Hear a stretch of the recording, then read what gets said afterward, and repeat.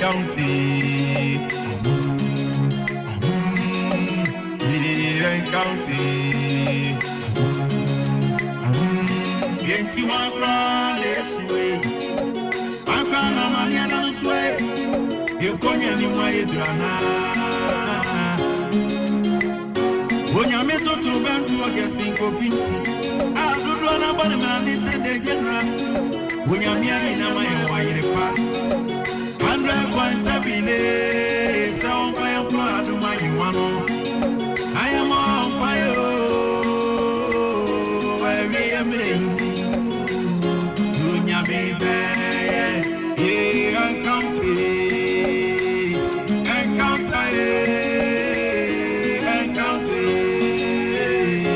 I'm running.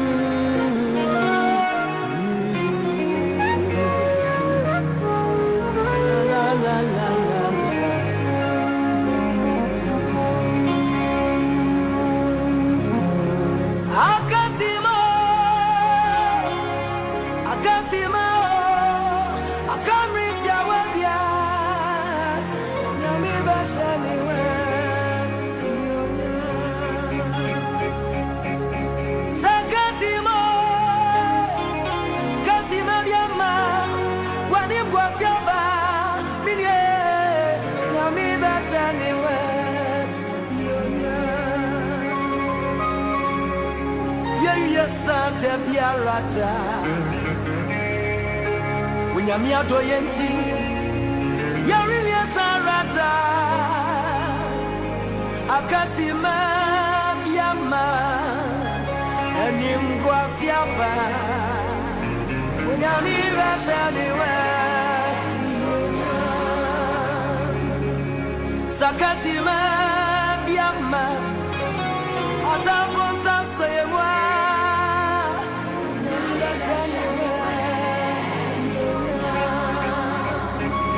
Mrs. Akasima, Akakitwabi, Amawanima Kwasia, Medofu, Yamiba Saniwa, Warrior Santa Fiarata, Yamia Toyenzi, Warrior Nikuarata, Sayawata Kusa, Wamba Washifom, and he will to me. Sorry, you'll be best anywhere. Say you want to, maybe I do know, dear.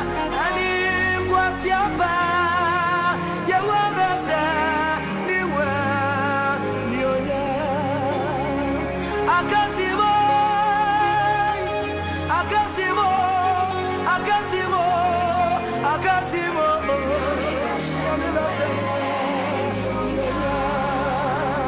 Saka kiti Amata funsa somwa Yarila shaniwe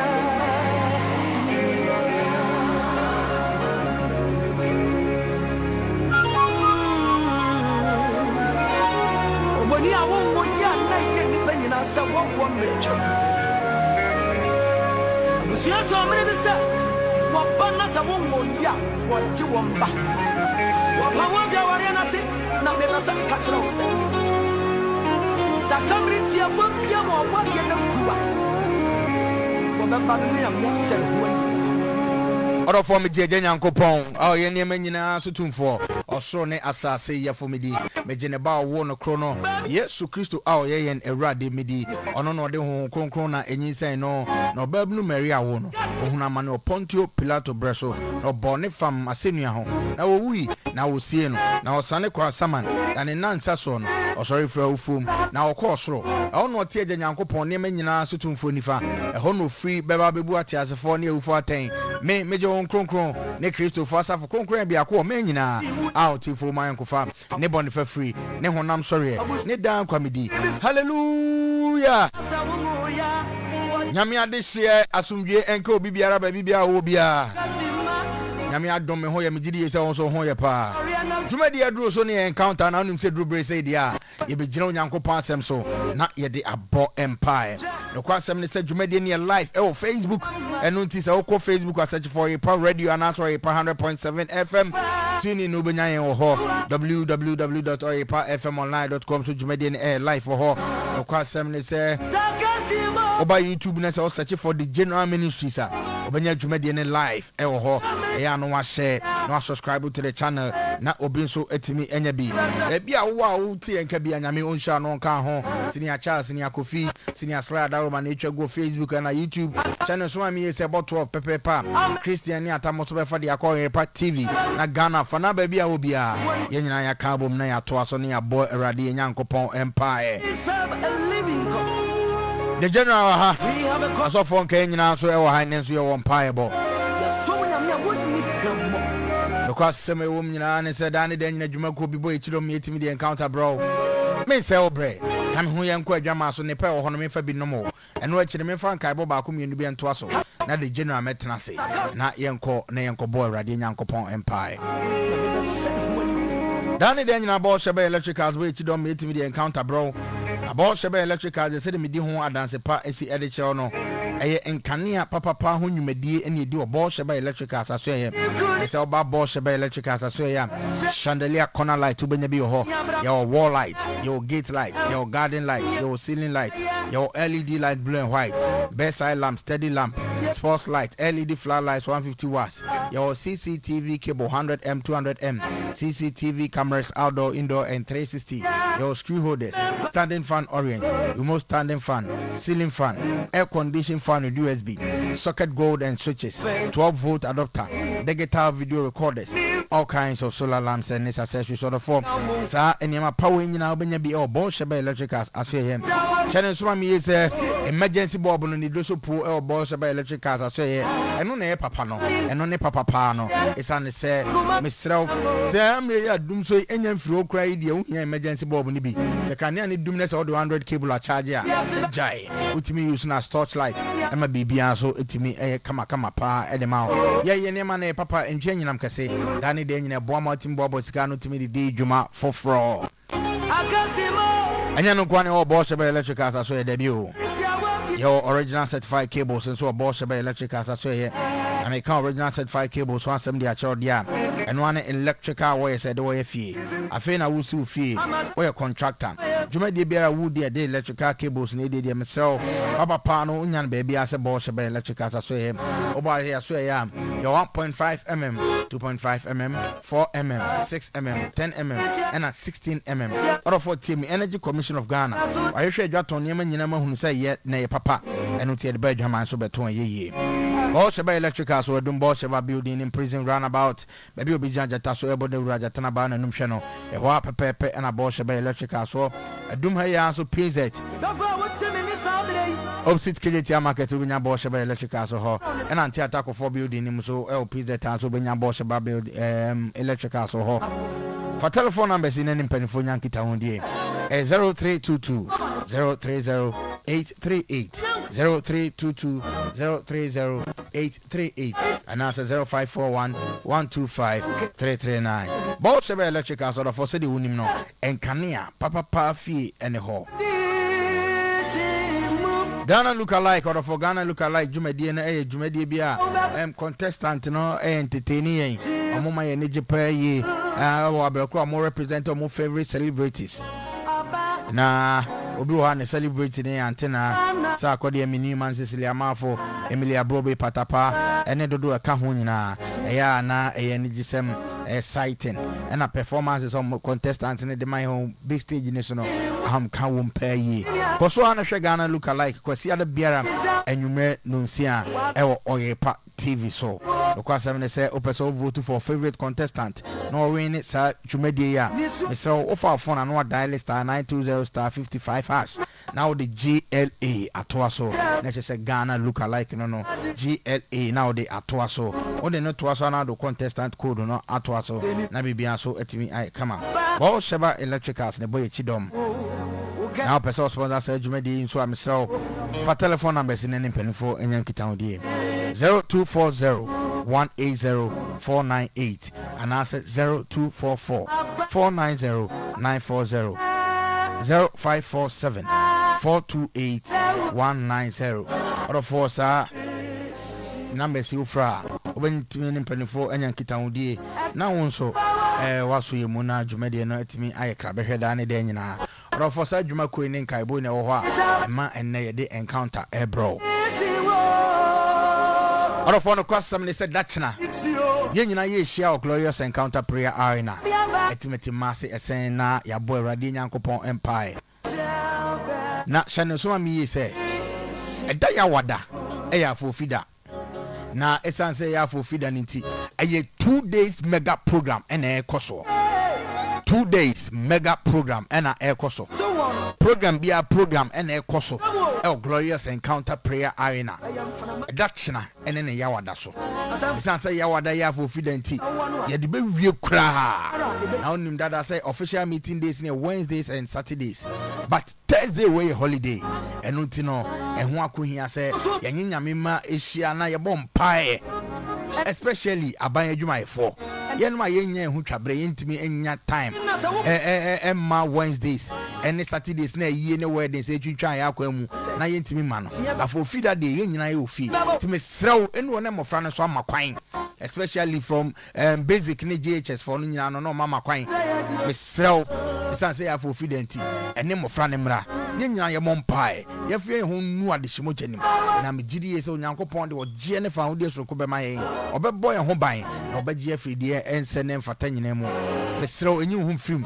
Me say enu na me ka che say apemfo omo power ene omo power especially so for amako yenyina yeshia na ya boy awrade nyankopon empire yenyina yeshia ade na so for amako wram na ni agisa me say yenyina ye ka bom na yeshia enyu hu mfrim misraw dachina yenyina ye nkamom ni nhia e glorious encounter prayer arena na ne yawada so no ye de dwumade ni nyina ba wiye na yawada die Radia.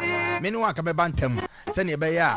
You bet me a bomb pie na che because Saturday heat na ye fire no. And yes simple. Nyankopon ebe boy. Nyankopon ebe ma ne home so. Na bibia so betimi akoso ye e de amaye. Nyankopon nhyai. We saw ultimate master saying Hona glorious encounter prayer arena ya so ye ne ye wo Aisha na ye bo empire. Na no kwa 7 say opese obabia Wednesdays and Thursday no ukwada yi ne yawade Atonso High School Junction obenya ka ho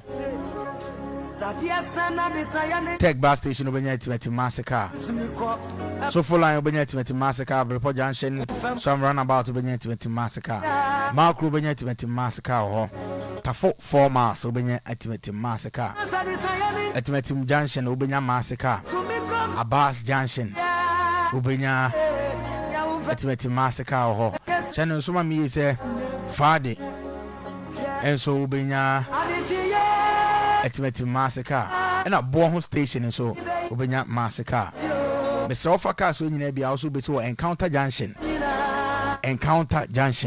and answer is saying pipe no number 2 the question is say oh ban say oh ya ira fire number in a fray na yini komo kama pani ma da shi ni 0598 63 73 21 0598 63 73 21 number na ya na do prayer request fast all the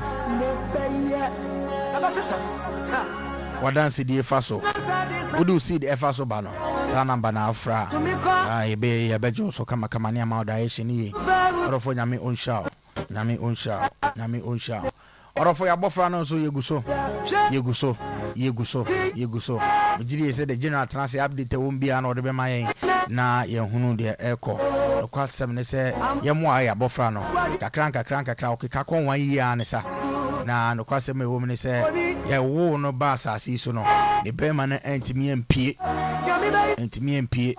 nti wonye be ma mu na me no mienu afato ye ho say 2 years anniversary ya ye di ye de esi eni so say ye be ba ne surgery no amano na bibia so etimi aye kama misrew enye home film boa fauci ni 0598637321 na bibia so ebe kama Despondan so one wife na Mishamo Richmond Pepra also one ho kani munyina ma join jumedi na life Yankopon on come ho na de mu ye bia nyinsha enche ebe ko ne akwa akobon pai the general etnase God bless you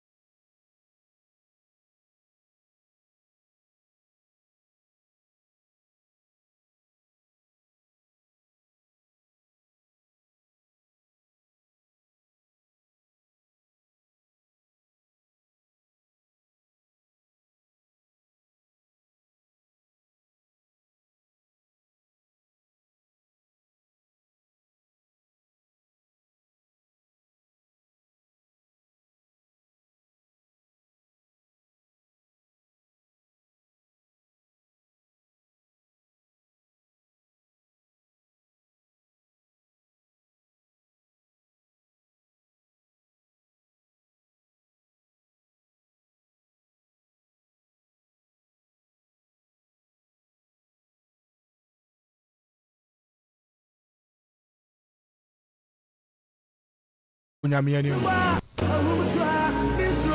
yeda unyami ase unyankopon hira no unyami nka ho na unyami ondom no mo no hira ho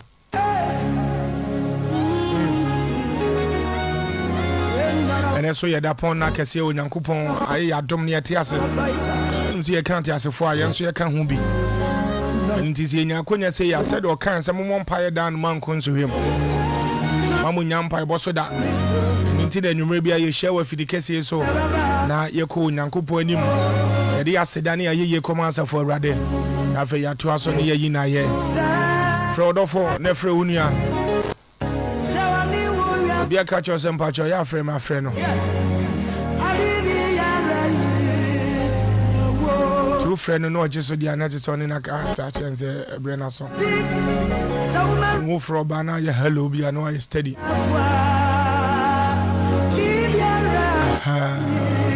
sounds here live for Facebook pa cho ba share mo bi nya bi no so nyi nhira dudu obi abetima share o page bi group bi na be so share tuma akonya wo ho no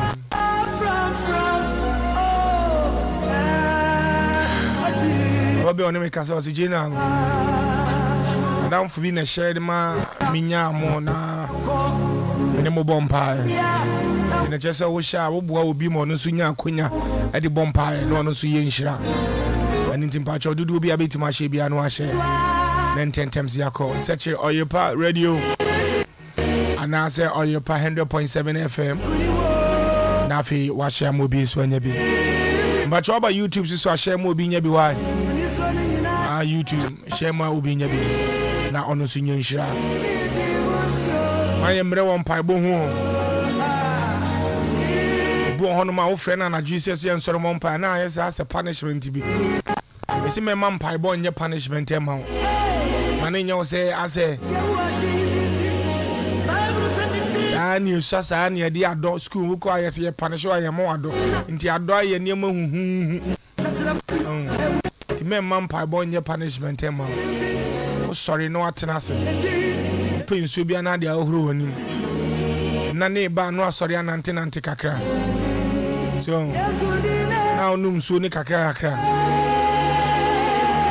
ni twa so nam paso mfa wa fu nhwesi ni ni ngese me ni gena mo bompa ahwe ni mra ho so no na wada ye ko ne yakọ akobompa boy 1140 ewa ha ya men crowd ya crowd ewa ha no ma minimum se won so ya crowd o fie wa adwumam baby a onyankopon beguso ahira ye na onyame beguso aka ho. God bless you. Your family de general mpacho shema obinya bi no no so nyanhira sisi ye ko intentem so na yakọ akobompa na onyame obeguso ahira ye obeguso aka ho na obebi osoro so e de amaye tila ba kantinda la ta shafa nyankopon ya adoma mpacho ya woda ene eye ebinada aka akrabini yewura wuku dem ojo kan ni nyina Wednesday yeshia ebompa into Wednesday yeshia Thursday be ya for fidenti na yeshia isanso nyame obibi de maye gojo yasin kremofo egu achiriwia se achiriwia ai ayachiriwia nti ne yesi afofida nti wo na wo nya kremoni no wo ye den say ye de no mo ne ni die is simple edi aso no mu dom de nti obi wo nya kremoni wo so memre da bia eye contractor na wedding waje aboso ukwada so ukwa adwuma pa nti se nya abase ya wada dia ya wada no so ya akonya kese pa ko me kaza ya akonya kese de nyame ka no so na do kan so sure nti no so nyame mama yeshia na ye bompae so fa wako message na bedu atwam kura ba wura som no mienu nyina bedu kra den nti no se yeshia na ye bompae yeshia na ye bompae chama tire ne nsem ne na apumoyi chama ba cho shesi no asesana na David dada na we knew why I prepare anymore. O be pe ni mu kran yes and it masa I prepare anymore. Te ni mu no trying to tinted papa we be say me kasempa zaza me shema uzu dia chama samba utimi siro hey we knew why we knew na da ba ko na say na ha ne ye dade we knew we dey bia na duro ni ba ko nzo na nini yonkurukuru ase papa de ni papa de okay e fatal pa O man penina o mama peni bia se mo se papa e me no na to no kama peni bia se bia nti sanity nyame ya aduma chama ya wada ana ya mfa ma Yebeko. We am farm holiday. That my. Ya kaze ukwada na ya wada. Ya wada. Okay. Ukwada na ya holiday. As you go from Penfona and show any. Penfona. Gramophone penfone. I'm going to and because of say omo anka so mo complain. Gramophone anka say dodo na e complain. Say o tenka omunya abutre. nanka omo man see dachna but ankoba ni sa na ewia ne nso na mpie akwa ni nyame apani pe so ano na man hyehyɛ ne dane ye no munim sɛ ebesi wukuada ana ewia no so etwam Jefanya ya si we so my 31 days half nya ya nkesi wona eze ewia no the one day aka ho na nti ebi be na kyira na ebi o se o person kyerɛ sɛ ewia no the one day aka ho te o mo fasting 31 days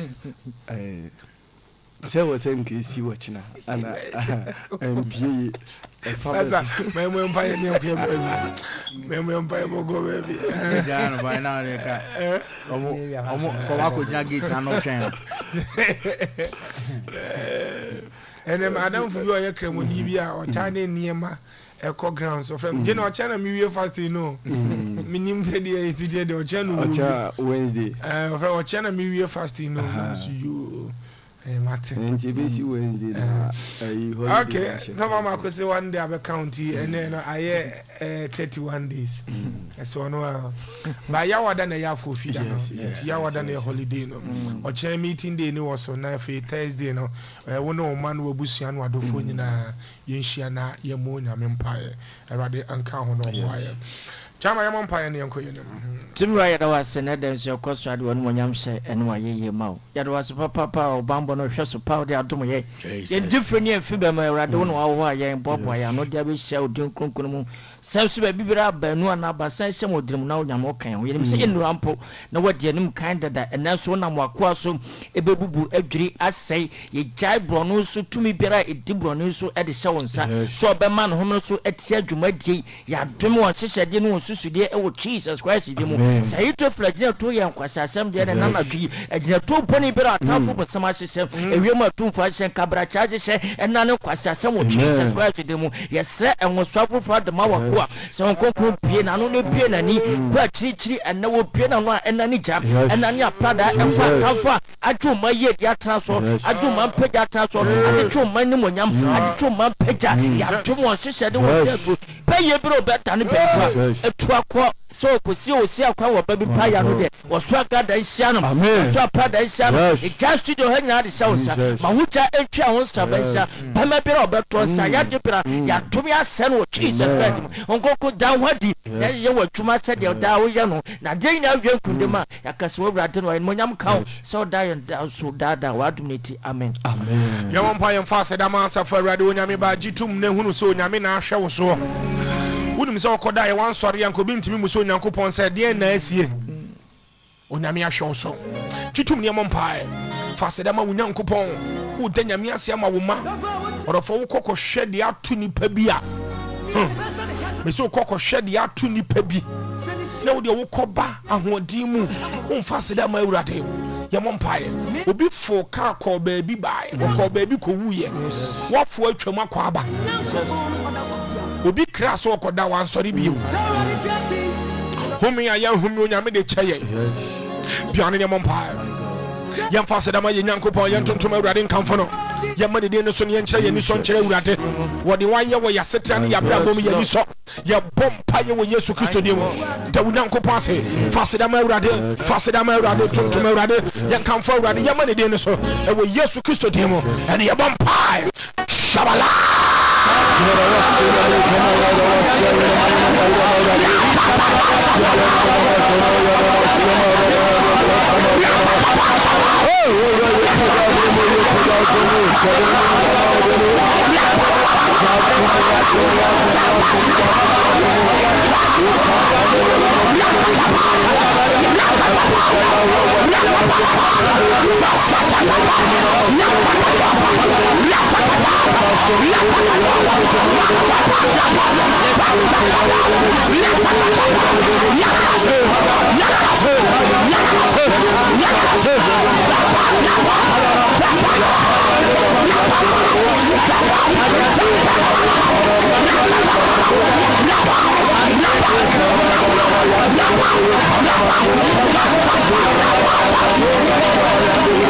Yeah.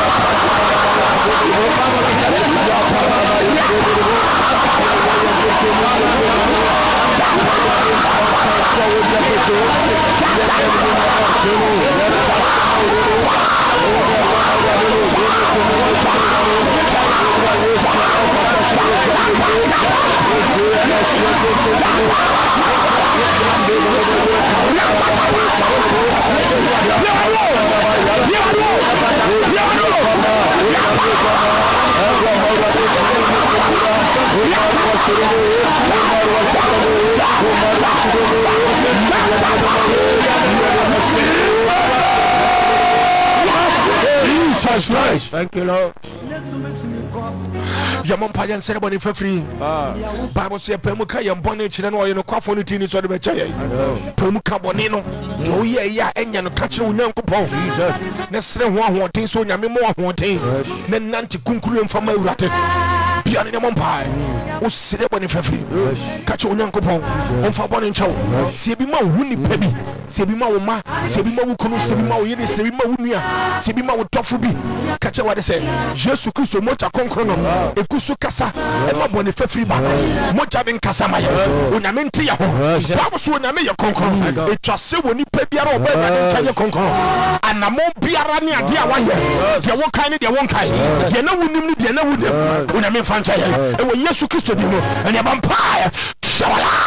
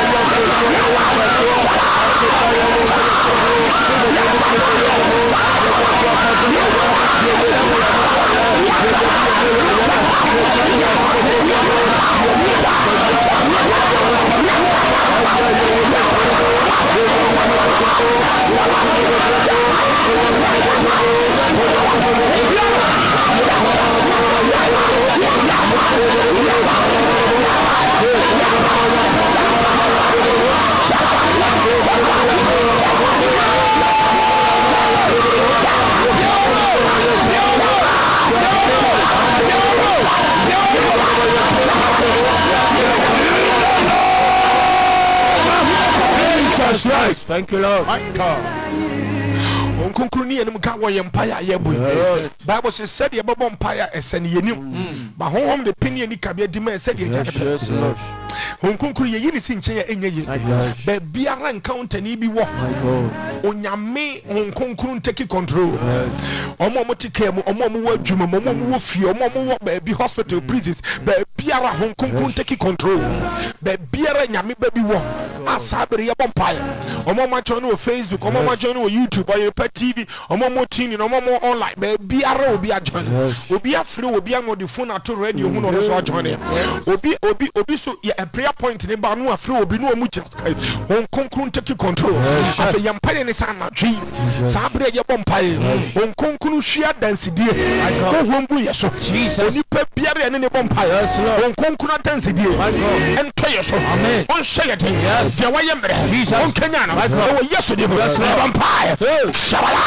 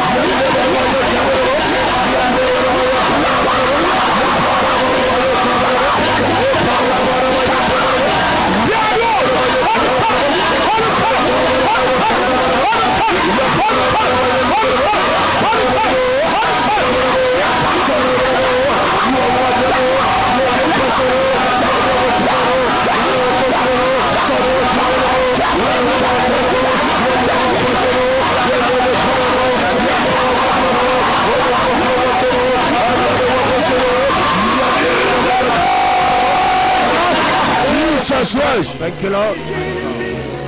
Jump for my can and call Yankuponi. Yes, Sire, when you make bambo, they are 2 months. I fear year 2024, your mind can about to have you. Your vampire said, Radin Casa. Yes, Lord. Don't take control. Jesus. It was Jesus Christ. Yes. Spirit, demonic powers. Or my Joe may who contract. Your boy in the empire. Yes, say one decisions. Or my gender. I dear Biara Master. Dear four may who. Yes, say no, yes, to me, Biara. Influence Yankopo. A demanding motive. Sorry at all. Your Biara vampire. Your chief also. And the Ghana for this year won't confirm answer. And the more crowd at the enemy will be my so to baby at the Atsa. That's so sorry bumpire. When I mention one so, you're no man him. When I mean to China, to a yare, Yamin Sanya, Opiana Jumia, Radin Fan and Santa, Donia Juma, when I mean money be, Donin Krata, when I mean money be, when I mean show one so, on crowd, one now, Praman here, when I mean to China, Jabumpires, Shabala.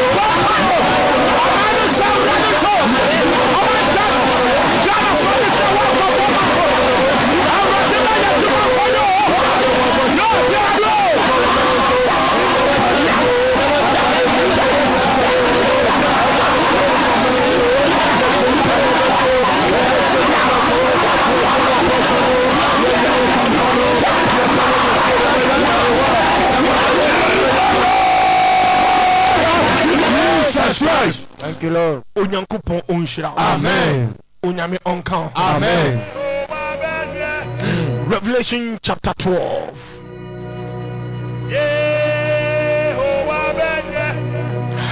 Verse 3 and 4. Revelation chapter 12. Verse 3 and 4. Yohana disem tidumenu nimu miensa ene enai. Mebacho waba Facebook a share ma obi enye bi no nshira. Maminka o se Nyankopon ya adoma na ye Wednesday ye shia ne Thursday eye yawada nso ye shia. Bomodin say 2 days ni nyina beba bi. Onyame wo bibi ma ye. Ne Awurade nso be kasa. Misro ye ho ne bompae. And then Wednesday, you be share. Thursday, cash, me makes a program. Revelation chapter 12, verse 3 and 4. Revelation chapter 12, verse 3 and 4. Now it's a journey near for free. It's not in such a near for free. No, Eddie Osro. Osro na san century ni we esie. Kwai. Na hwe otwease kakraka kokro ma wo kodumi ba oside otwease na hwe otwease kakraka kokro kokko eye wo me ba so fa mako aba dia no otwease obonsam dia no otwease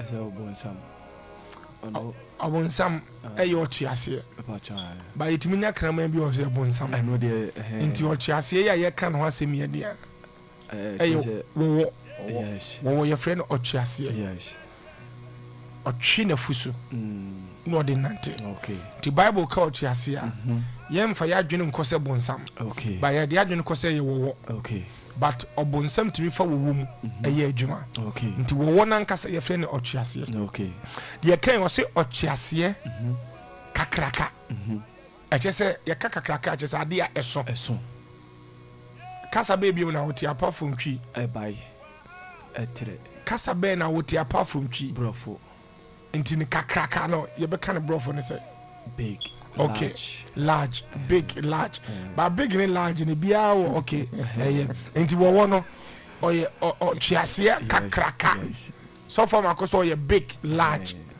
okay osaye kokko yes nti ni a kire ne kala na aboa ne ye no oye wo kakraka kokko yes so tiase yes kojo kan to ase Revelation chapter 12 verse 3 na nsenchane ni afoforo yi no ho adi osoro na hwe otwease kakraka kokko a wowo 3 nson pause nti sa wowo ye ye kana semi 3 nson oso oye kakraka yes ene oye kokko ene ni ti eye mako 7 ene se be kan bro for say so for mako head no niti say head yeti 7 heads okay nti ni ti no eye nson bako wa ha bako wo bako no wanka se wo ne ye nson nti wo no e free ni kon ho no ni mu ho ne ba ne de e bom bako yes ba ni ti eye mako 7 okay sa wo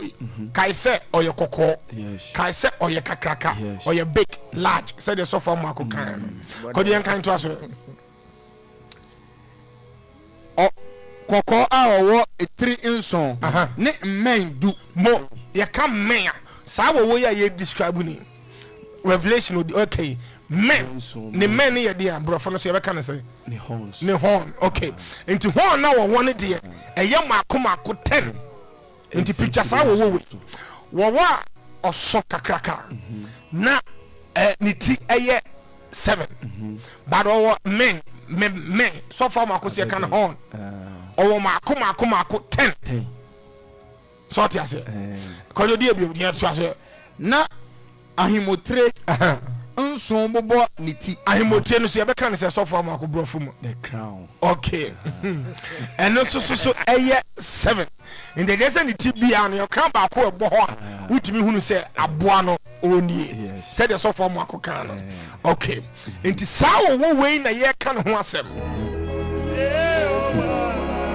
nti wo picture wo ni so a wo de wa hwe kokko kakraka niti ye 7 ne member no eye 10 ne asanso wo abotire mako 7 in the gese etire bia no wo abotire ba ko ye de ebo ho sa aboa we ko je yan kan to ase verse 4 na ordinary dia twen osoro nsroma nchichemu miensa mu mako oye aye dey ode ni dia twen osoro nsroma nchichemu miensa mu mako aye dey na otutugu asase so mo ti so form akwa ne se sa wo we se ewiem nsroma sa wo kan nyina bom na wo chemu miensa twemu baako ode ni dua ni podua ma ben kan sa no ate ase ode ni podua eko so sa nsroma no mu baako etwe de hwe fom yes sa wo ya ye kan ho asem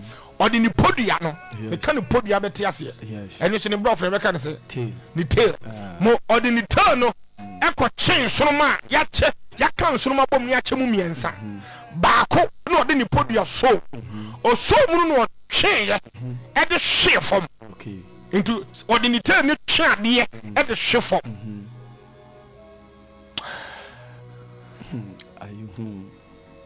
ye be ba ho akiri ye mfa mompaye ye be to aso ni akoye nim o say di djuma bi wo ho sure ko jo sa kan to aso man na otweasia no begina oba a ore no anim sa wo wei aba begina oba bi a wanyinsen aduru 9 months na wo ni begina oba no a owo no anim botaye benti no oba ne abo no begina na se oba ne wo a 1 minute ne ba no wo be minute ne pa nti wa ye ready say o twam oba na wonyem no na so oba ne wo a 1 minute ne pa no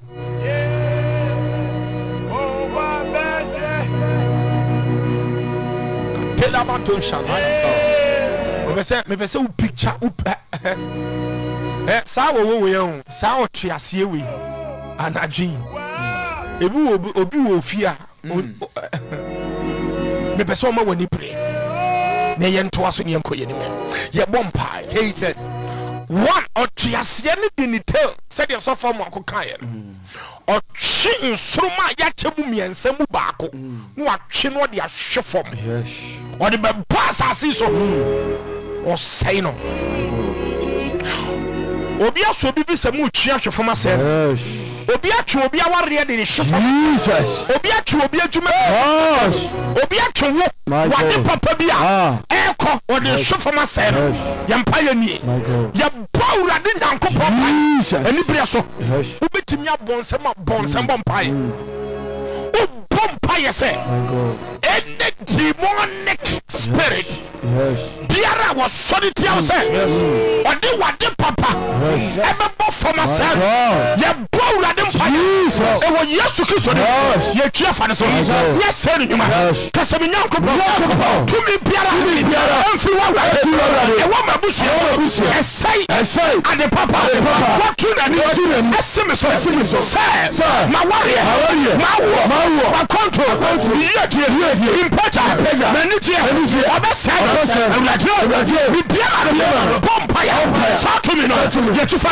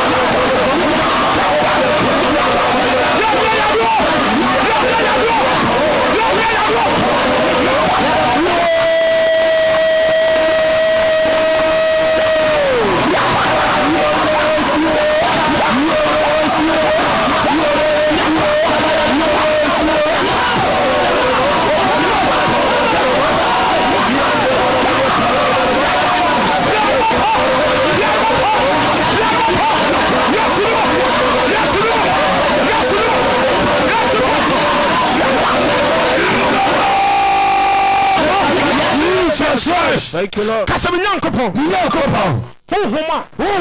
Eboni platform. What one in the dia, the song Solomon or the chef. My God. A chest will be to me, Peja. They were whom I did the pan before. Kasami nyankopon. Whom be a everywhere.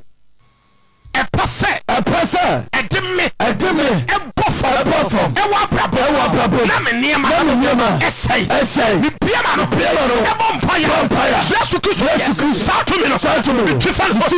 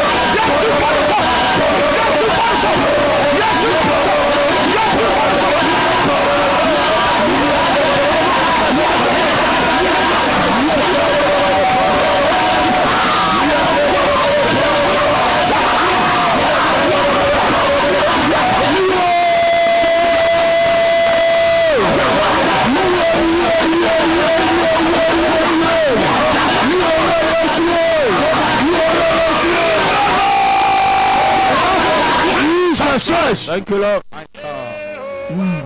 Onyankopon shira. Amen. Kasemi nyankopon. Nyankopon. Onipa biara. Odi makọ baabi. Ekoya kwanche. Ekoyi apaye.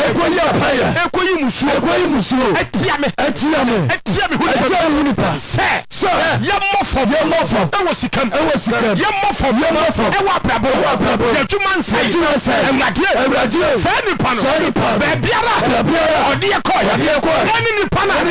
Odi ekodo. Ewrade. Yes,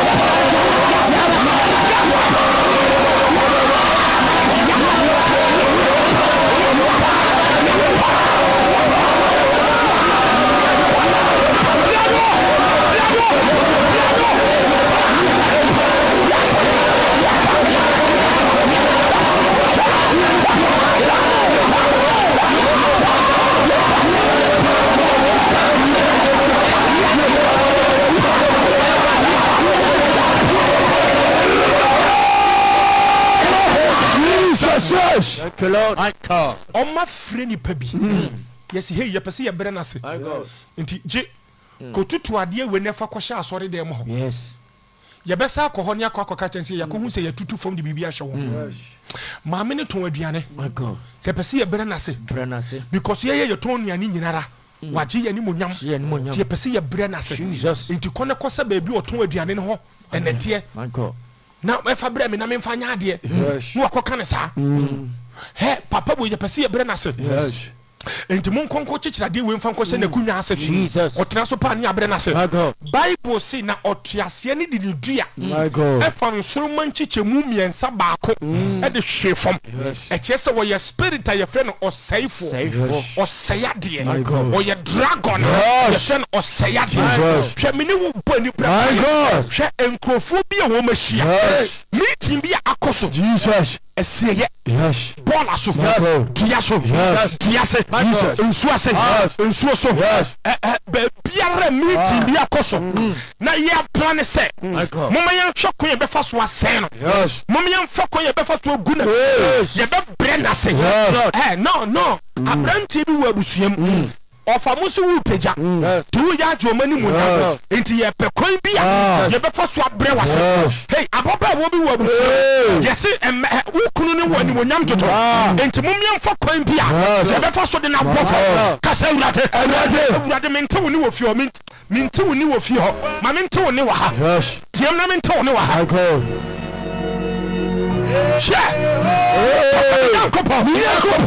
Oni pabia enkofuko bia wamashia eye meeting efa koya obebremase ademi bebofo ewa brabo nyankopo bia ebo mpaya uchano enko bia washia meeting na ekoso namija enko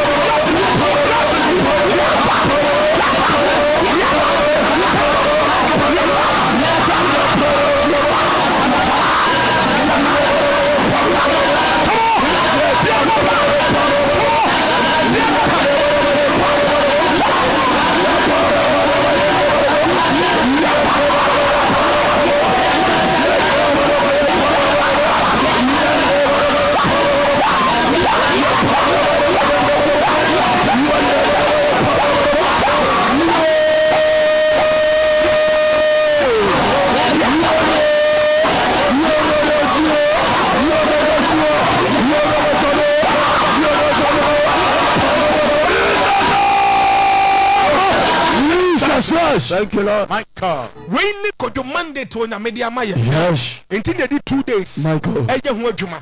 Chama eya Wednesday, any Thursday, eya Wednesday, any what Thursday. Ukwoda ne yawada. Hwɛ ɔtweaseɛ wɛ onyame ama yɛtumi yɛbɛtua fa no so. And 2, onyame bɛsa ama nipa biara wabɔ fam onyame bɛ revive no. Amen. We onyame revive no. Yes. Onyame di mpagya bi pa. Jesus. Me bɔ mpayɛ ma. Yes. Meeting biara. Ekoso. Yes. Meeting biara. Jesus. Ekoso. My God. Meeting biara. Yes. Ebekoso. My God. Say your mouth. We try yesterday. Yes. Myself. Amen. Myself. Amen. Myself. Amen. Say meeting yaseno. Yes. Say meeting yaseno. Amen. You are coming. Jesus. Me say shamu biara. Yes. Mama ya kotia. My God. Akotia wukuru. Yes. Akotia wo yira. Jesus. Say your money from. Yes, Lord. Yempe na say. My God. If you wabusia. If you najuma. If you namfufo. If you nasore. Be biara wo. Awurade. My God. Meeting biara. Ekoso say. Your money from. Your money ma. Yes, sir, najuma.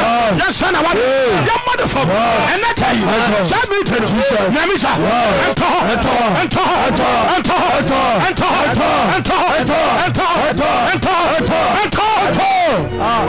Yanka fire 3 times. Fire! Fire! Fire! Osisa, you read it from Revelation chapter 12, verse 3 and 4. Sa otiasie ye kan ho asemi. Odini podio. My God. And what this son sonoma yachemu miensa or this so ba kum no twebɔ fam. Kasa mi nyankopɔn. Homa. Ewo mi fie. Eye adwuma. Etia. Enipa. Ensonoma. Awurade. My God. Me piama no bomb. Shout to me. Me chia fa no so. He me sroma woni mmiri pompa is a spirit biere wo mu fia. Eye adwuma tia ensonoma. Oni pastor. Yen kan star any destiny emom. To me biere ye adwuma tia obi nsonoma ene obi hyebere. He ye bo urade mpaye. Any demonic spirit working against your destiny and your star. He ebra wo bo nsema bo. Jesus. Sa spirit. Guys, who cheer for us? Who cheer for us? Who cheer for us?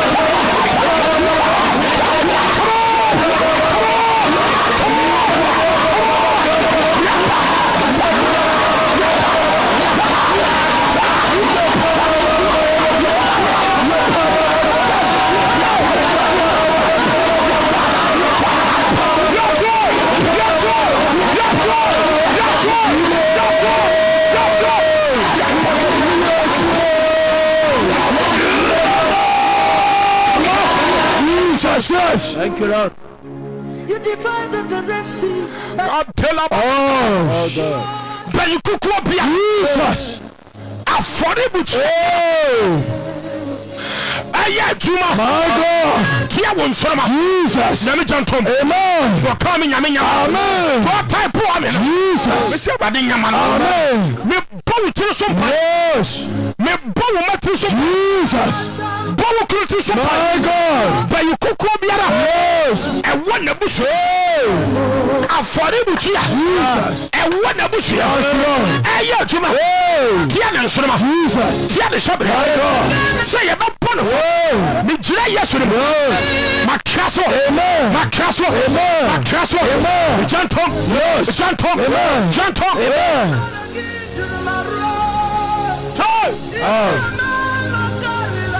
to type amen Jesus de waka amen bibi sima amen mami wo busuam yes kwa de kan no oso wo woni ni jia yes adelebe kama odini tia yes eson sonoma ni Jesus ehwehwe for spirit biara ebe so won sonoma eso ban Jesus edina bofo makrasa amen kasa makrasa oh wo from kasa makrasa kasa makrasa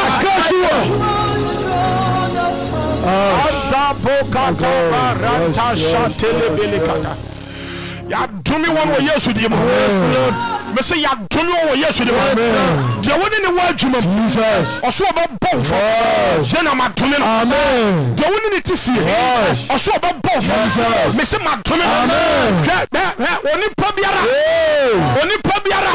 wa ju ho konta anaju wa shia me say anaju wa shia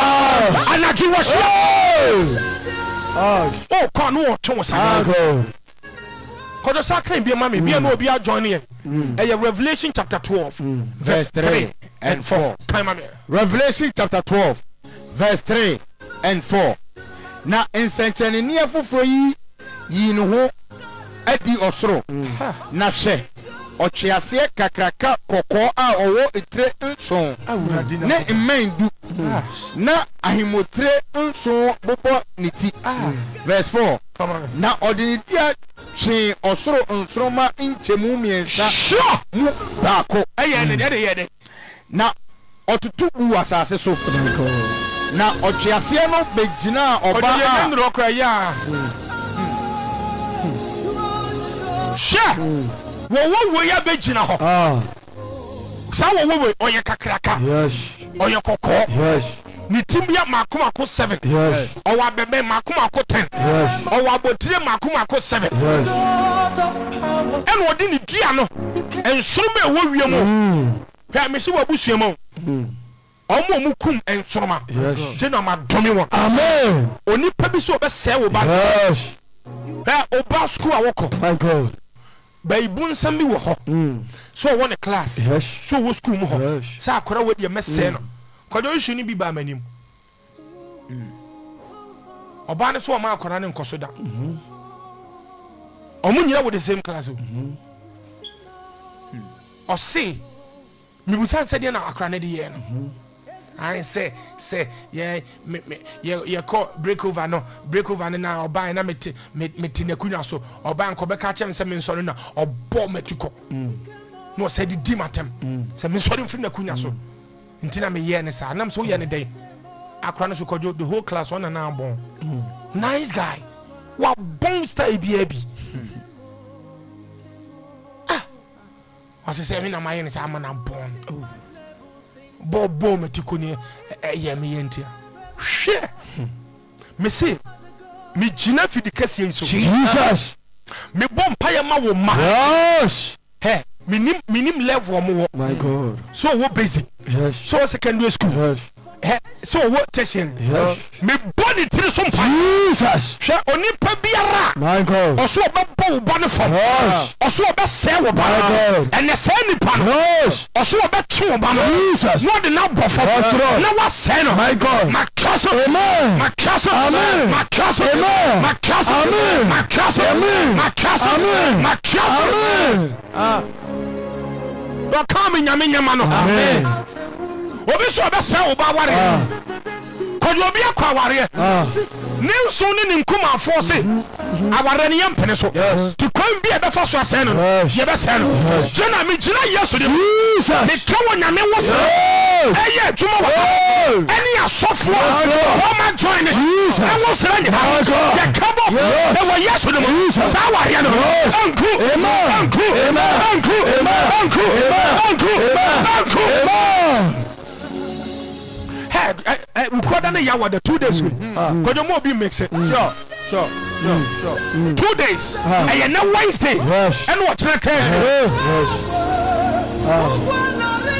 Yeah, bunny brompa. Jesus. You want some baby? Oh, Pompire said, I dear be a ever to me. Never mamma bofom. Yes, man in parliament. A be a yes. So from a could be a car. Yes. And in Passia. Yes. I want to go. Yes. I dear to me too, Nipa. Nani pana boka. Yes. Nani pana bofom. Yes. Meaning Papa be an initiate. Na castle where you're 12. Yes. Kojo was Sifie. I die a shia walker. Yaman Lord Franka Papa Nikaho. Meaning Papa be an way Juma walk. Bang give you a man ponte. And what perform. Sure. See you bonny perform. Michael. Who won't be a radio on Jesus. I said, man, both. Then I'm a domino. Shall be Biana. Some man both for Michael. Mr. Macassa. Not in Uncle Paul. Casamin Uncle Paul. At the bonny, at town for her town for Esuma. Sir. Embrace. Never Sadia. With Piamada. Pompire. Uncle Paul. Empire. Shala.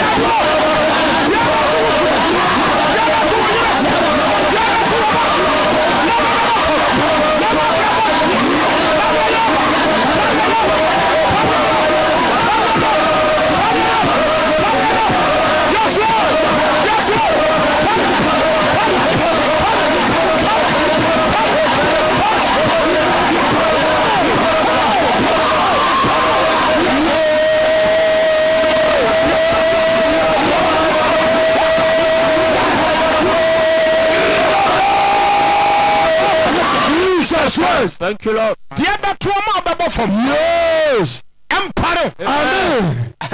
Abasa una o type amen. Yes. Facebook ni YouTube. Messi. Obi ba yare ya akwane bo from. Mammy be. Yeah, mammy be in the baby background. Akron was 16 years. But Chama was share chili. I said, Jenna, my baby was shame change 16 years old. Me J Juma, me Kofi Nti. Because Jenna, me jam me baby mo obi aso wonche no. Ojaya Juma ye. Ne Kofi Nti. Enso instiman ko si aga.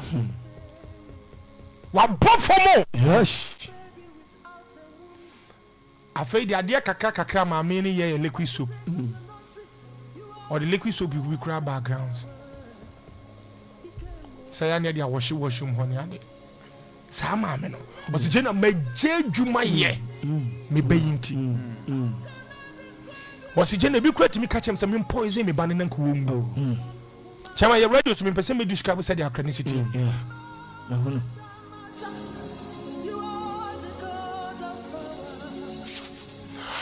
Yetimi ma yare bi tu kunu. God. Na bow from. Yes.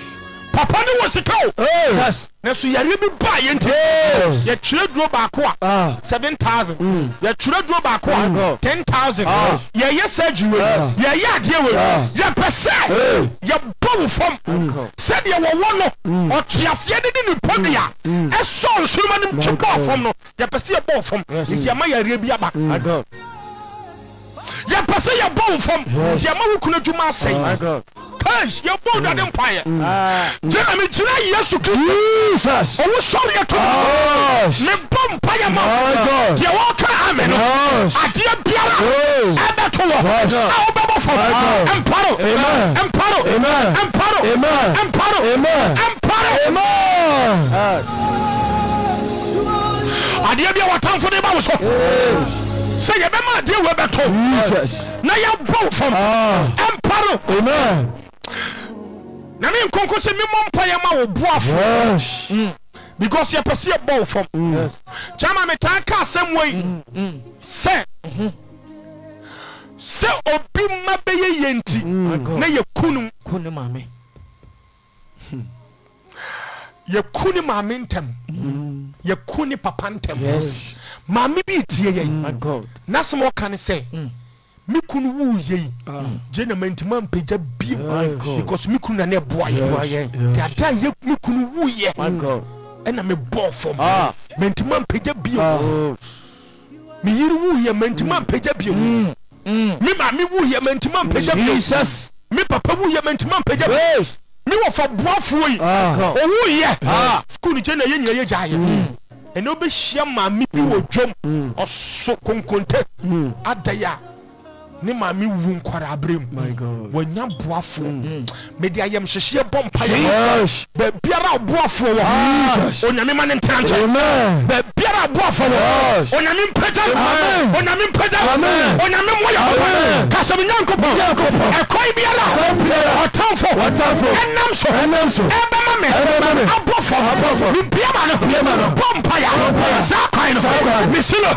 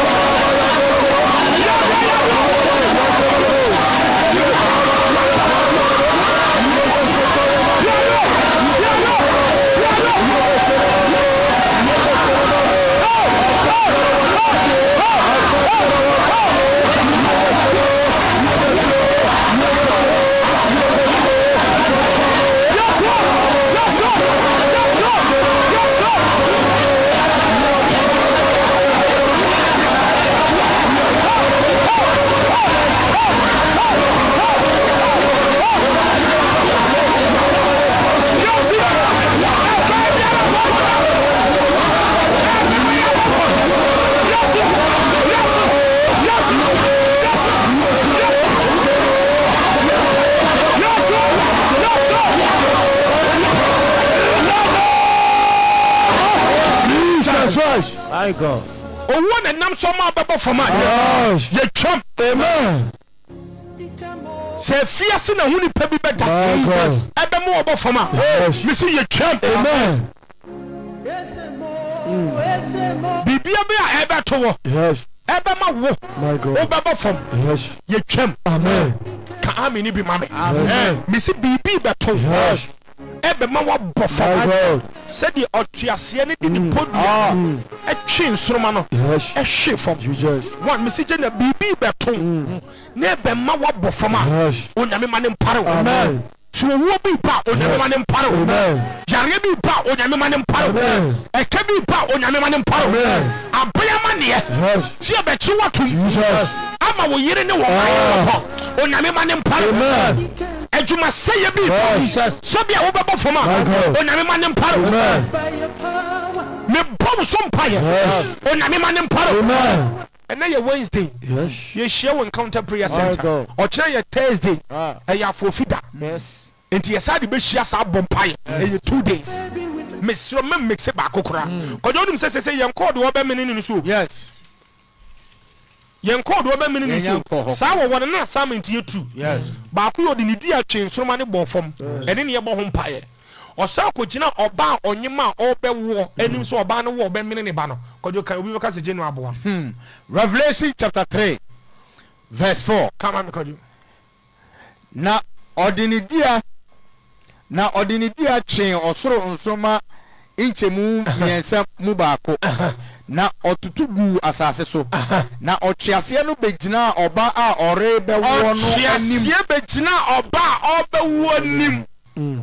Na se owo a na so oba ne wo a 1 minute ne ba no. Na 1 minute ne ba nka de abada. Hey! My mom pay ni breso. You pour for 5 minutes non stop. Your last prayer here. So ni pe biara spirit bi abon from. Onyame grace bi ntono so nem pejam. That is our prayer. And if you can connect to the water, you can do it. Yes. Say onyame grace bi an. Kojo e toni paso a. E peja nipa. Count ni bi a wabo from. Misrem pa ya ma. So onyame peja. Obi abo from osikam. Obi abo from ahontimu. Be ma pa. Enko timi koba. Ene de wa yemre. We de yare no. Onyame peja no. Kasa mi nyankopon. Ye bia ya no. Ebo mpaya. Encounter ni bia. Encounter ni bia. Wabo from. Ewrade. Adomo. Peja ni pa. Sesi. Entoya so.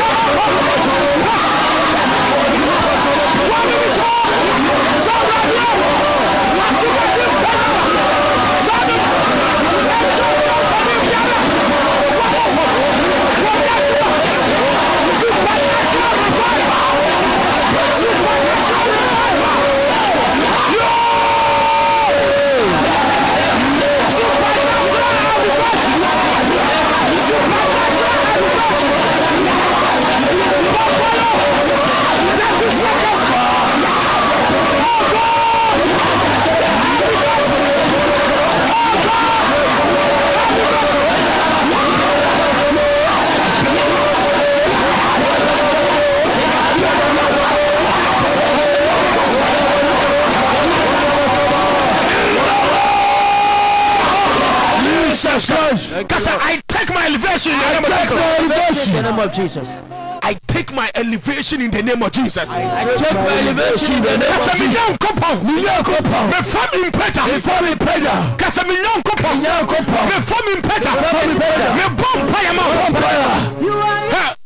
Me ba to fansa to mo maso to me bom pa ya ma wo ma oni pa biara Jesus to me bia born for you preacher you preacher you preacher you preacher you preacher you preacher I'm from the ancient to me bia born for and then preacher to so usika sem o born for and then we preacher we Jesus Christ we do ma call for and then preacher we no mo nyam call for and then preacher we pom new call for and a preacher, what a confirm a preacher, Obia would a preacher, God, my brabo, Jesus, and preacher, I say, Adomwa, a Tony Paso, let him pay that, Sadomo, yes, and toss, and toss, and toss, and toss, and toss, on conclude, boom, pay but biara encounter ni bo omo ma join wo Facebook omo ma join wo YouTube or you part TV or you part FM tuning online e kwen biara obi afoso do bebe chire dia no bompire but biara mpaja wo me jema amen afa spirit biara wa sore se obebo fam no anya adwuma me sire wo nyame ba me de to so me sire wo nyame mpaja the toso a free nako o sere the son is what for mpaja and I didn't come home and I didn't put on somebody and we yes ka amen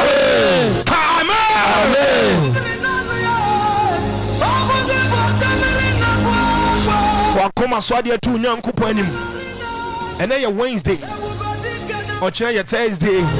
So 2 days program to me makes one counter prayer center. 2 days. Wednesday your official meeting day. Thursday your holiday your share. We are dealing with this demonic spirit a year juma a boni perform. Yes, no na me bon. When me boni ye or see me madwon kwa me dwon ye boni de so me mo we ye pa. So spirit in me bon form. She wo baako ye kan from Revelation chapter 12 verse 3 and 4 or see hu ochiase we nsengeni bi epie ochiase bi a o ye kakraka o ye kokko he ni tin kwa ye 7 and o wo meben o wo mako 10 and o wo abotire 7 no de ni podua etwe nsroma ya chemu miensa o de twe baako hwe fom do obeye na so betwe hwe fom ɔde ne nkwa betwa so me so do be so bo baby fam me so ɔde ne nkwa betwa so he gena me bon encounter for three some pie he do na adwene se bo fam no so yo busuani ɔde ne nkwa betwa so obi ka so be bo fam wo was me bre wase me bo fam a gena ma kese no ɔsoro pra na nkasa na nimbe guase ɔbɛka nanu masɛ Ewadi mpagya wo kunu onami mpagya wo yere mpagya wo ma onhyɛ mo nyam ewo Yesu Kristo dim ka amen fa koma so de to nyankopɔn na ka bibi gye wade abra ye pon ma me ka o say Thursday and Wednesday holiday otenkran ote takrade tamale Cape Coast koforidia faka na bra kumase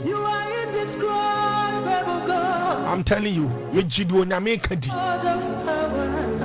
share we increase your economy man as you declare so 14 or more fun to 14 I'm from the east vampire for a comma so to nyankopon ne yanko for a comma so to nyankopon ka bibi chewa de yanko radin nyankopon wa fa page awate God bless you vampire wa comma so de kachu nyankopon wa comma so de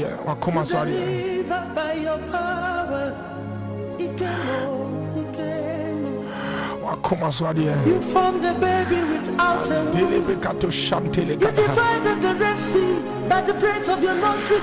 You are the God of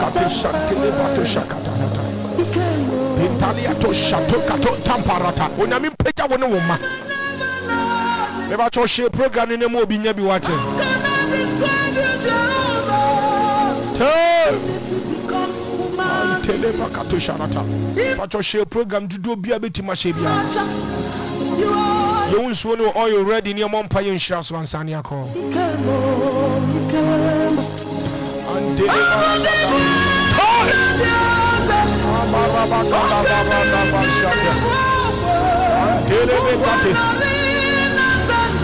Come on, so 1 minute time. Catch the rabbit. Catch the Nyankopo. You ready Nyankopo. Ya koma swadi ya catch the no. Oh, I want your future. Joman Paibo. No power here. No purpose. No penkrata. Already Casa. The Nyankopo Casa. Come tell about. Touch. Man, tell Casa. Lord. Banta parakato parate shata. Intalia toka to shatele bakalata. Osura kasama ye. Antelebele kato shampori katala bahata. Andara bakada balada. Andele katusha. Maya Mompai, Hong Kong Korea dawase. And the way shiraye. Nanga otamfu susu ye wamanam ya brabo dia dance se awrade apagya ye onkonko ye dawase se wa hye ni monyam atise ye dawase se obesa ma ya sere ye dawase se wasa apagya ye obi dwetre nyina hye ye everybody wants say apagya no obi apom din konfom onkonko se apagya no obi aware mani je konfom everybody wu apagya no obi visa sema ye tententen na so awrade wakasa obi nkrata semo awrade wakasa obi adwuma wonya bi awrade wakasa ye dawase se ne wama dance die buye so amen o tiasie bia wo sori ti aye wama ni susue ni tirim po nyina sei onkonkro ye dawase se o ma ebo fom wasa pagya won aseden counting ya bra bobedi adanse na ye ni munyama shama wawurade be di Yesu Kristo moja esili mpaya ya boy onkonkro ye dawase se wati amaye e wo Yesu diemo ka amen ka amen onyankopon shira no na menka ho no ndom no mo onyame ba me yenhira nsuo ni oyo so na yenko na emo me kai wo se mesrem won share program no Facebook ana se YouTube mesrem share ma obinya bi na no so yenhira fa won nsuo fa oyo o communion wa wo wadu bi afa bibia pese yehira so bi afa wo fruit bi fa wo wadu ne bi a wo bedi afa na yenhira so because omo US one ade ne the time no ko ben course a ebi obi a prepare ne banku bi awie ana se konkonteni nkatenkwan bi a ebi mu di na no pe ya mpacho fa na yenhira so na yenko na yenhira ne ma nyina so by Wednesday and Thursday 2 days ukuada and yawada enye next week ne and Wednesday or China Thursday afovida nti yawada ni fiada me say onyame ba me mix program we betimi onka watade pa wo share be say 10 years ago wa sha atade e da so wa ye oketo akra na ka yawada wo ba fabra kaish You divided the red. chama who was atade ni bi o obi o pa atade bi wa hye be 10 years ni if you 5 years e ko wudi so atade we wa hye ache kese hu ginam ajama ku wo mi ukwa yawada fashi am Thursday we jirize Becomes human. ami bia wa che abumu no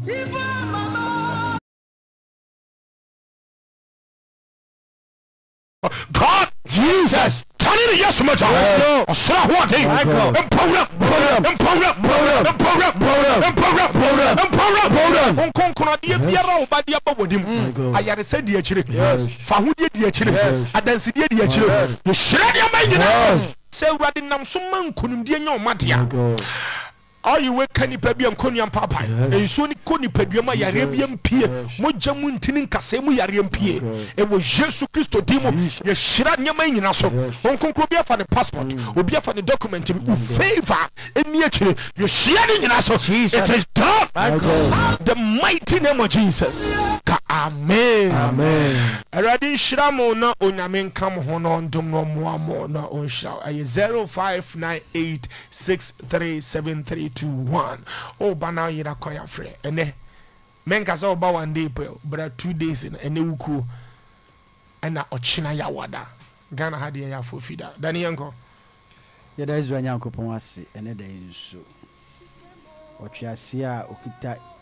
itire enso amwakose okita till and our head na chese so yi tiri ba ku bia na oka che se eda ba ku bia o di tiri ba ku bi di wachi ya na chese ya asem sa itiri ya soso ewo emen na me calculate emen edu no tiri ba ku bia wo abembe ba ku na emum tiri miensa bi ho ewo abebe mienu na sa abebe na ebo ye ma kru miensa bo hweti ya o mentimi amo o mo no bi mu na se sa bo we yi aben ba ku abo ono ane hon otu no obo sa hon ne gu so a na chese wo ne wasefo de ye bomo hweti a for tens of generations to come munyina amase ahye sa aboa kro ya sa wo podua wo san ede twitu 1/3 of enyoma asay no na chese wankasa no enyoma wahyehyɛ for about 4, 5, 6 years to come wasay ne dida ansa na aba die wasay ne twam no enyanka ho nti se wa nyina no wa mompaya ma me na enyoma aboa na hyehyɛ se ode ba so na eso ye bo Israel nyankrompon pae se onipa biara wakoto saa aboa we bia betena fie na odifie nya na odifie manya na odifie memenya na odifie mranti a wo mo asiso ne mabawa a wasiso anka wase obobra e de boafie wodi omunya na ama efie mu nipa abo asesa awurade nkese no amen ye di Kristo moja ne twam ho hia se saa no me ne bi da abusua no mu a na wotwi nko awieye no na awurade no wakasa na fa hodi ayodia ene ochina ekosi ne memene da fire mpaibo ne bompa na kacha afrade se onyi wumpie e wo Jesus dimu amen amen jama abazo yakko amen sha no sanya kase ni yesa na watwe so awurade manya wo je no fa hodi afofida men trafia rofo bra na me baby amaso wo busuamu otwase bi amaso wo busuamu se wo pa de obetwu ni monyama abofom obetwu ye dia abofom obetwu mpega abofom obetwu kase abofom akonto na wa bra wo ho no otwease bi atwe dia hwefom asai no se won prema wonko todofo mentena fie sorry bra ne mompaye na wadede duduo biara obonefo na mene no obepu ni nyina de aba enene kina opu ene wukwada wobepu ya wada so asia pu na wafa wade ede so onyame a wo hye obintumi ne mesa nyame na mesrade de mamo ena no pai na nwie na nwumre se onsira mo ontum kwa na urade emom ho pan omom ade bi papa biara afiri mo nsa no urade nyankompon onsa emfa mo ade mamo de ewuo awurade enyane no ne asɛe awurade ɛrestore fama mo na ɔnhyɛ mo anamu na ɛnya adansede ɛma no awurade mfa mo mpa yɛ so ɔnya mo kɛseɛ ɔma no nsi mo yie sɛdeɛ ɛsi mo kra yɛ no amen amen sofa wako yenua yanko yankubu nshira oma domine ngosa ne yekese oh prayer points in a bomb baby say oh filia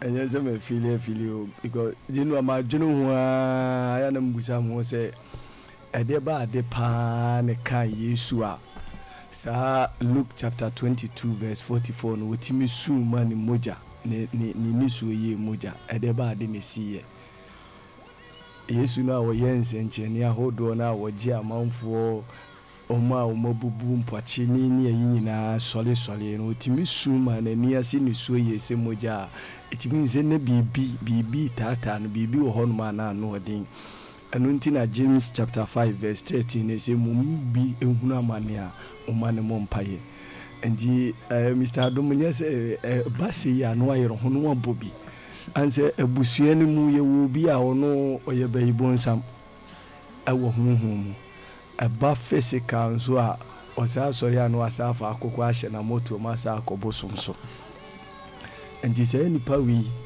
aye bayifo wo huhum eba honam a osa akobosum so na se woni ni pay na ti a usuzu se ho beto se de na officer danika no and you can Psalm 57 verse 4 na osi nipa ma omo sete se mpiani agyan ti nipa ma ne simba akote se piani agyan wonya wasem no odi si ho a ebe jeru be 20 years lawyer bie no mo be ka bia be fa sanse simba ko tu awo nti se nyame na mo encounter so at the prayer point BC go ho na se why you know one mobi na wo Jennifer wo di ansa ne ama ahwa ubewu ama wuwu ati se how ne ama ne nti free me sa nti na ene ya je cho exams na wonya hint se people se ne hu kakra ate no vradi so vim na wo di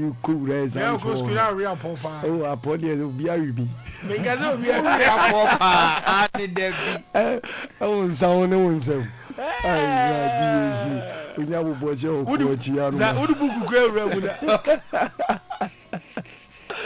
ndi unya tihenti ne se question ba ku bia pia ani je ne ahokeka wo de wura ka ne mfa drawing label mpia le da anu de omudi ekuni wo ai grade ya bralebu so still ya vanko re bia ndi papa nu bi na nyankopo na mo so dia bedu me na no pe no sure sanse nyame mampai bo hu mu aye edika bedru ogie ne fa ho die no bibia ye set bibia ye ready odia ne se obeba sure odia ne se obeba nti nyame ya adoma enne ne china ye nyina ye mfa wodom na urade na ne tumi ne na ho de so be mo ogie ne fa ho die ne dia urade nkoso ano no mu aye ewo Yesu de mo amen godo senior o Facebook and need mo ya no wa share YouTube no subscribe to the channel na also wa share no be so etimi anya be ye share our glorious encounter prayer arena etimeti masse esen enne anope ya na ochina eya for feeder no enu ochina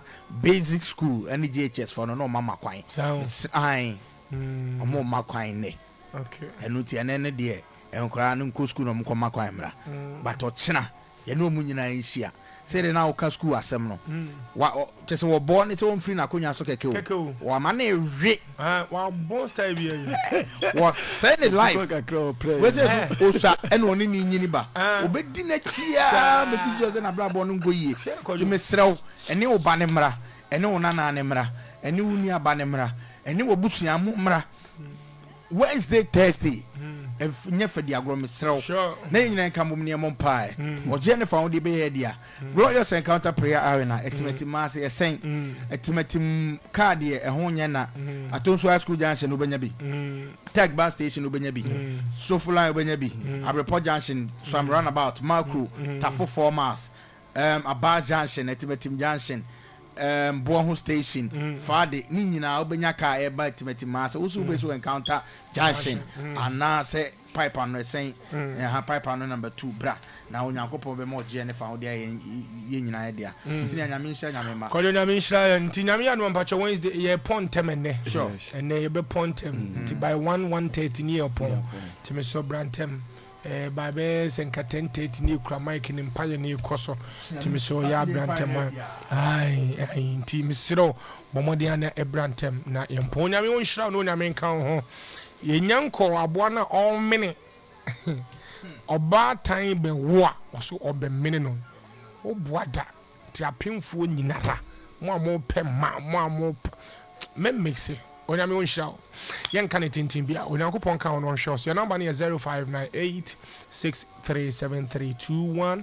0598637321 ya me microphone nyina wa hanum Kofi any senior Charles mo ade ko Facebook any YouTube so de my Sanso na Christian Moso any senior Philip Moso de ko TV de my adopa ibra ya hwe wanim onyame hwe mo so no mo ho ba e wo Jesus Christ de mo amen.